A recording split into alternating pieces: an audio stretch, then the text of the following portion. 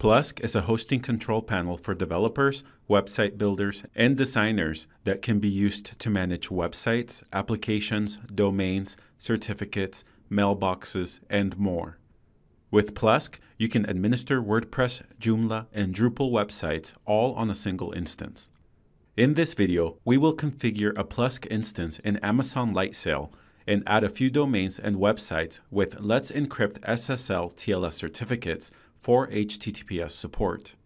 For more information about Plesk, browse to the address shown on the screen in the Plesk documentation.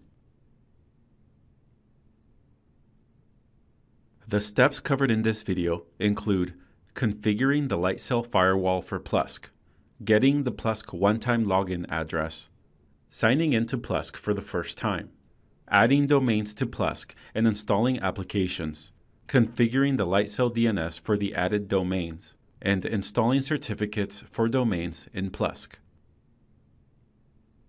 Now, before you can start using Plesk, there are a few things you need to do first. Create a Plesk instance in Lightsail, and create DNS zones in Lightsail for the domains that you will administer in Plesk. Browse to the addresses shown on the screen if you need information about how to set up these prerequisites. Keep in mind that Lightsail can host the DNS for up to 3 domains. If you need to add more domains, then we recommend using Amazon Route 53. For more information, browse to the address shown on the screen in the Route 53 documentation. Okay, now that we have the prerequisites in place, let's get started. So by this point, you should have a running Plesk instance and one or more domains added as DNS zones in Lightsail. Before you can sign into the Plesk panel, you must open a few ports on the instance. Navigate to the Instance Management page and choose the Networking tab. Add 4 new entries under the Firewall section.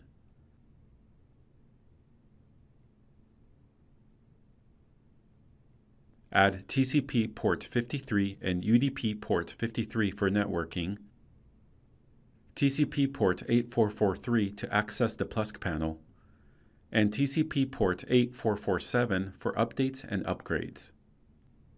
Choose Save to open the ports for the instance. Next, you must get the one-time login address to create an administrator account for the Plesk panel. To do this, connect to your Plesk instance using SSH. The browser-based SSH terminal in the Lightsail console is the easiest way to connect to your instance. Enter the command shown on the screen to get the one-time login address for the Plesk panel. Highlight one of the addresses shown on the screen, open the browser-based SSH client clipboard, and then copy or cut the address to your local clipboard. To sign into the Plesk panel, open a new browser tab and navigate to the address that you copied or cut to your clipboard. You may see a security prompt stating that the website is not private or secured. Choose Advanced and then Proceed. Fill in the fields shown on the page, accept the end-user license agreement, and then enter Plesk. Plesk will take a few minutes to initialize, and then you will be redirected to the Plesk panel. In the Plesk panel, you can administer multiple domains and websites under a single Plesk instance. Each domain can have its own website or application. For demonstration purposes, I will add robbox123.com, robbox123.net, and robbox123.org. I will then install a different application under each domain: WordPress, Drupal, and Joomla. Choose Add Domain in the Plesk panel. First, I will add robbox123.com. Enter a domain name, a username, and a password. The username and password are used only if you access your website using FTP and SSH. By the way, if you want to learn more about FTP and SSH, browse to the address shown on the screen in the Plesk documentation. Skip the step to configure the SSL TLS certificate. We will do that later in this video. Now I will add robbox123.net. Fill in the fields shown on the page. Again, skip the step to configure an SSL TLS certificate. And finally, I will add robbox123.org. Fill in the fields shown on the page, and again, skip the step to configure an SSL TLS certificate. To install WordPress on one of the domains, choose Install WordPress listed under that domain. I will install WordPress on the robbox123.com domain. In the prompt that appears, confirm the settings and install. WordPress requires a few minutes to install. Now I will install a different app on the robbox123.net domain. Choose Websites and Domains in the left navigation of the Plesk panel. Scroll to find the desired domain, then choose Install Apps under that domain. I will install Drupal on this domain. Drupal requires a few minutes to install. And now I will install a different app on the robbox123.org domain. Choose Websites and Domains in the left navigation of the Plesk panel. Scroll to find the desired domain and then choose Install Apps under that domain. I will install Joomla on this domain. Joomla requires a few minutes to install. Now that all of the domains have an app installed on them, I will configure the DNS zone for the domains to point to the Plesk instance. You must do this for every domain that you intend to manage using Plesk. Go back to the Lightsail console and browse to the Networking tab on the Lightsail homepage. Choose one of the domains and edit the apex and www address records to resolve to the Plesk instance. Choose the Save icon.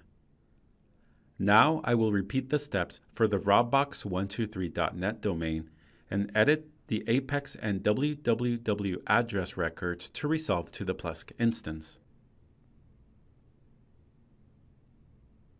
And finally, I will repeat the steps for the robbox123.org domain and edit the apex and www address records to resolve to the Plesk instance. The final step is to configure SSL certificates on each domain to enable HTTPS. Go back to the Plesk panel. Choose Websites and Domains in the left navigation. Under a configured domain, choose Let's Encrypt.